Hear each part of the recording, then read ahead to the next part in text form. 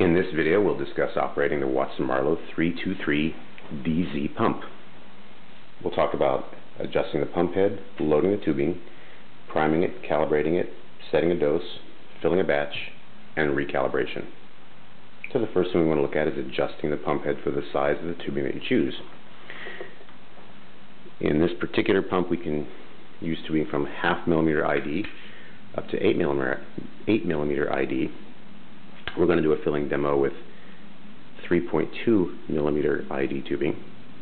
And so the way that you adjust the pump head for that tubing is you open the pump head up, and hopefully these hash marks show.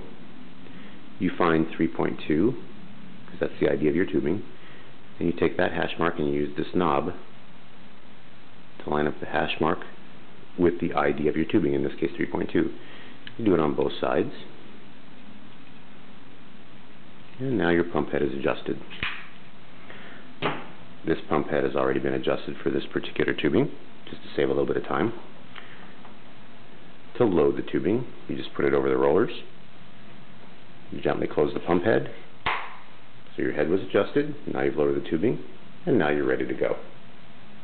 So, before we set up a dose, we want to calibrate the pump. And it's important to calibrate prior to dosing. There's multiple ways to calibrate, but we'll show how to calibrate using the built-in menu that's in the 323Dz pump. Before we calibrate, we want to prime the tubing and make sure the tubing is filled so there's no air which would throw off the calibration.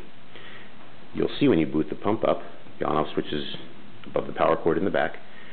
You have 4 menu choices, and I don't know if you can read them on the video, but it's dose, calibrate, manual, setup.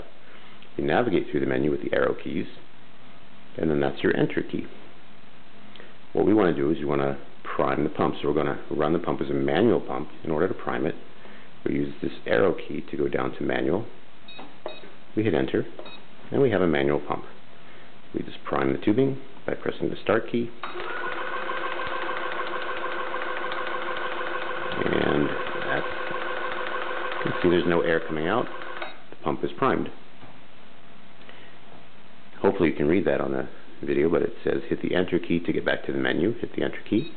There's your main menu with those 4 choices. Now we're going to calibrate, and we'll target something like a 25 or a 30 mil dose. When you calibrate, it's always a good idea to well, let's step through the calibration menu first, and then we'll discuss that. Use the arrow key to get down to calibration. Enter. It'll ask you for the head and the tubing. So what we want to do, if we want to do anything in the calibration like a dose, we want to go to change. We use the arrow key to go from accept to change. Hit enter. It asks which pump head. Well, we know from the label on the bottom of this pump head that it's a 313. And you can do the same thing. You look at your pump head on the bottom. It'll tell you if it's a 313 or 314. 313, we hit enter. Which tubing? You can navigate through the tubing sizes. This is the millimeter ID. We navigate through. We know we are at 3.2 millimeter ID. We navigate to that, hit enter. It asks, do we want to do a calibration dose? We do. The way that you should consider doing a calibration dose is you want to do a calibration dose at the same RPM that you're going to do the fill. You also want to do a calibration dose that is the highest volume you can comfortably measure.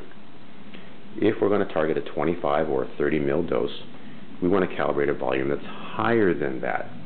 The reason is any error in the dose will be multiplied when we do a larger dose. When we correct that and then go back and do our smaller dose, the dose will end up becoming more accurate because we've calibrated a larger volume. So what we'll do is we'll turn on our balance. And I think this bottle holds something around 100 mils. Calibration dose, yes, we hit enter. It says press start. And when the bottle is close to full, we'll hit stop and we'll see what we have.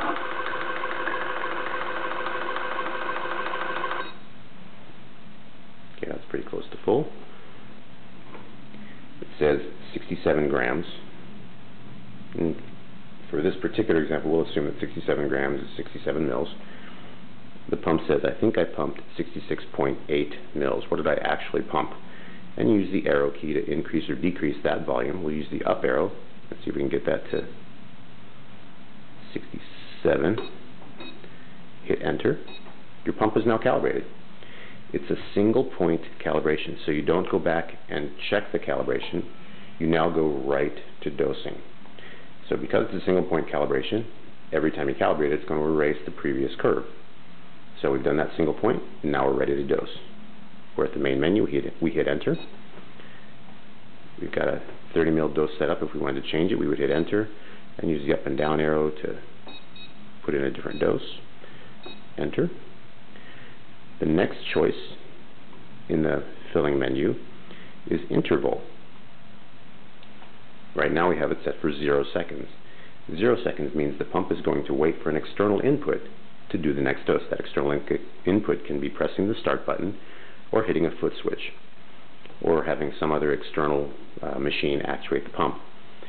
If you want to put a number in here, what that will do is give you a timed dose. Let's say you want to dose every 2 seconds or every 5 seconds. If there's a number in here, the pump will ignore the keypad and it will ignore a foot switch, and it will simply fill at whatever interval you put, 2 seconds, 5 seconds, whatever. Put in the number of doses, your RPM, and if you want to change any parameter, you simply hit enter. Use the up and down arrows, change that parameter, and then hit enter. The direction, in this case we've already set it for clockwise. The next choices in the filling menu are start ramp and end ramp. The pump is instant on, instant off, but you can choose to put in a value for a start ramp, which simply means that rather than instant on, the pump will come up slowly to speed. And same thing with the end ramp. Rather than the pump stopping immediately at the end of a dose, it can slow down gradually. Those can be useful. The start ramp, sometimes if you're filling a conical bottom vial and you're concerned about splashing, you may want to have it start more slowly. The end ramp, if you're filling a solution that has a low viscosity, maybe it has alcohol or detergent, and you're concerned about it dripping at the end, you can put it in end ramp so it stops more slowly. That's one way to stop that dripping. The second way is that next menu choice, which is the reverse or drip function.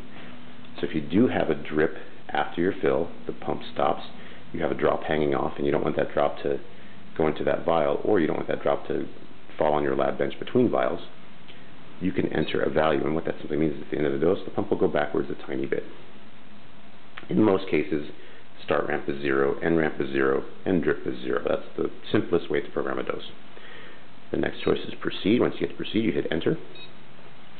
It says, in case you're not primed, press and hold start to prime. And we'll make sure we're still primed. We'll press and hold start. Okay, we're primed.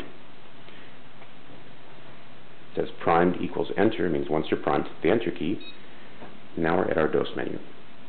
Let's turn our balance on and see if we actually do dispense now 30 grams. We'll hit the start button.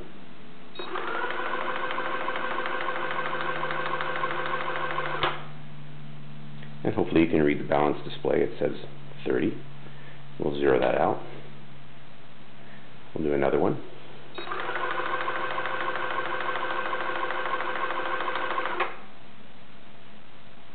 And again, 30. You can also actuate the pump with the foot switch. This particular foot switch, let me zero that out. This particular foot switch is already plugged into the pump. So we've done a couple of doses. Now we'll just hit the foot switch.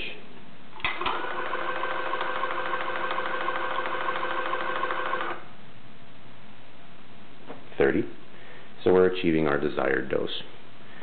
Over time, you may find that the dose, the volume that's dosed begins to drift, and you may want to recalibrate your pump.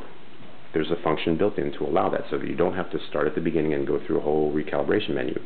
Let's say instead that we've done our dose, and then it came out to 29 mils, and we would like to keep it at that target of 30 mils.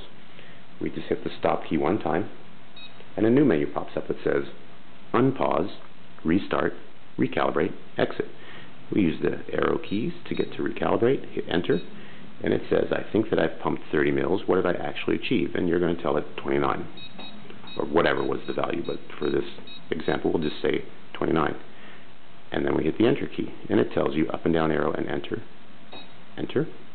Now we're going to go to unpause, which is just a funny word that means go right back to where I was, and you'll see I had done 3 doses. I'm right back to where I was. Now let's check. We told the pump that it was underdosing by 1 mil or 1 gram. Let's see if it now doses 1 gram high.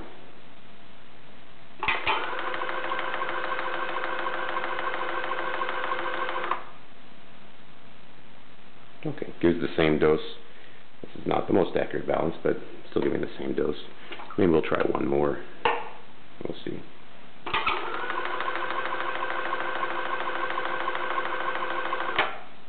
And now it says 31, so it adjusted up by 1 gram. That's a brief overview of the Watts Marlow 323Dz pump. When you're finished, again, you can press that stop key. You can pull up that menu. Use the step to go to exit, or the arrow key to go to exit. Hit enter. It says, did you want to go to the main menu or you want to restart the batch? Hit enter at the main menu. You're right back to the main menu with the 4 choices.